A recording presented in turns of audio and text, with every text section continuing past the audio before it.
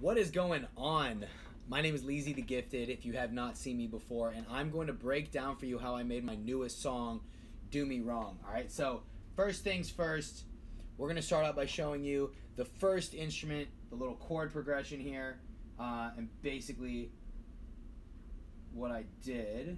So, that's how it starts. Now, I have this tool that I bought. It's called the Unison MIDI Audio Pack. Big time cheat code. Shh, don't tell my piano teacher. But basically, you can drag chord progressions into your DAW and whatever instrument. It'll just play it. The reason I use this is because sometimes I need a little bit of inspiration to kind of help me get started with songs. So anyway, that's where this, and then I took whatever it was and reversed it.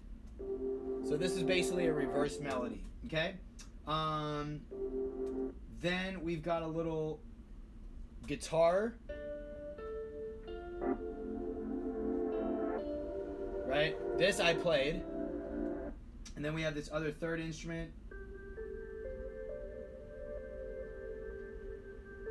which I actually added later. It's one of my favorite instruments in here, right? Cool. And then in the verses, actually, I'll break down the hook. I'll break down the hook for you. So boom. Now, to me, what I love a lot about this song is the drums. The reason I love, so I got these drums from Splice. If you're a music producer, you should go use splice.com. It's $8 a month and you can get a bunch of different sounds.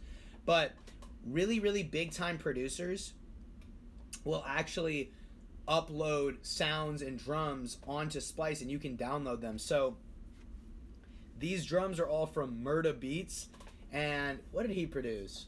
He's produced a lot of big songs, and anytime you hear in a song, Murda on the beat, so it's not nice, that's this guy, Murda Beats. I'm gonna break these drums down. Start with the kick.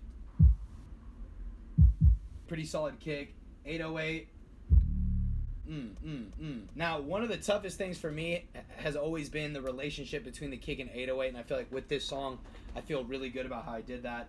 Got the hi-hats and the clap, right? So boom, all together. Here's how the instrumental sounds for the hook.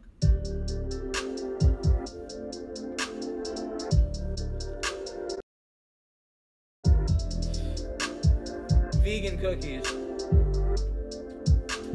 Shout out my dad. Alright, we're gonna break down the verse. So I added a little extra instrument in here. A little different instrument. Then a new one. Little wavy instruments. And then this instrument, which was from the hook, comes back in.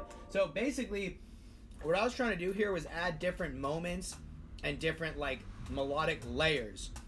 What's tough, I mean, it has been tough for me, is one of the toughest parts of mixing for me is that finding that balance of all the different instruments and making sure that you know what should be heard and what doesn't need to be as prevalent. So for this song, there's a lot of different melodies going on, and I love all of them, but I had to pick which ones you could really hear and which ones you couldn't. And I think when it comes to melodies, you want to blend them together to make like one sound. Like the way I think of it is like some instruments are like standalone, like that's an instrument you want to hear. But then other instruments, maybe you put 2 or 3 of them and like mix them together, meaning like you're not going to hear one or the other more than the other ones. You're just going to kind of blend them together. I hope that makes sense. So that's kind of how I did that. Now I want to break down the way I did the hook. Vocally. The first main one was, I wasn't saying the line all the way. Like I was saying, I won't let you do me wrong, boom. And I would stop like, I won't let you do me wrong. See how it would stop? I won't let you do me wrong. Stop. Put everything in every song. And it's crazy. I was actually going to just stick with that. Like I wasn't going to have any doubles, but then I had harmonies come in. Listen how the harmonies go. I say the words longer. I won't let you do me wrong, put everything in it. I kind of say them a little bit differently too. See, with harmonies, or layers, whatever you want to call them, you kind of want to do stuff a little bit differently, just so it adds a little bit of layers. Now we have some deep vocals. I won't let you do me wrong, put everything in every song.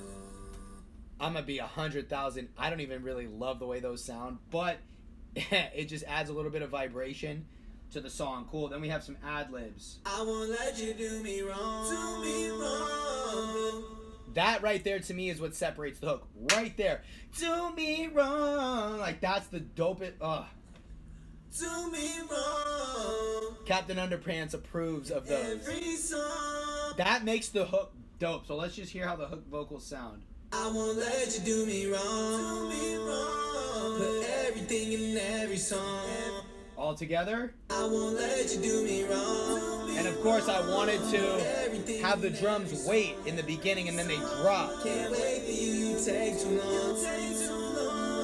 I'll admit when I'm not strong. Yeah. And it's coming in. I won't let you do me wrong. Do me wrong. Come on now. Come on, player. Okay, cool. So that's that. Verse. I have verse coming in. I can admit when I'm not strong. I don't know why you always do me wrong. Why you think you got Now, I got some auto-tune on here. So what I've been trying to do is I'm always trying to do different stuff, right? I'm always trying to reinvent myself. And when you're a fully self-producing artist like myself, where I do the entire, like you guys know, I make the entire beat. I made this whole beat, record the vocals, write all lyrics, mix it and master it. It's great because there's all these different opportunities for me to reinvent myself. I can try a new trick in the mixing. I try a new trick with the beat. I can try a new trick. Like I tried new drums, right? That unison MIDI audio thing. This was the first time I used that. So with vocals, I'm usually a straight rapper where I rap with not a lot of melodies, but for this song I was like, man, let me just try rapping with melodies. So everything you got look good except you only like I could have said everything you got look good except you only look good from the neck down. I could have said that, but I said everything you got look good. Yeah, you know what I'm saying? So look good from the neck down. Can't used to be let down. And I try to create moments in the verses, little harmonies, right? Bam, you know what I'm saying? So, I want to break down what I did in the third hook too before I go all the way deep with it. Third hook, I started off as just this one hook layer. I won't let you do me wrong. So there's no background vocals except for the ad-libs will come in as a response, so listen to it. I won't let you do me wrong. Do me wrong. So there's space, and obviously there's no drums in this part as well, and I wanted it to have that vibe of like, something's about to come back, and then the drums will come in a second. I won't let you do me wrong. Do me wrong.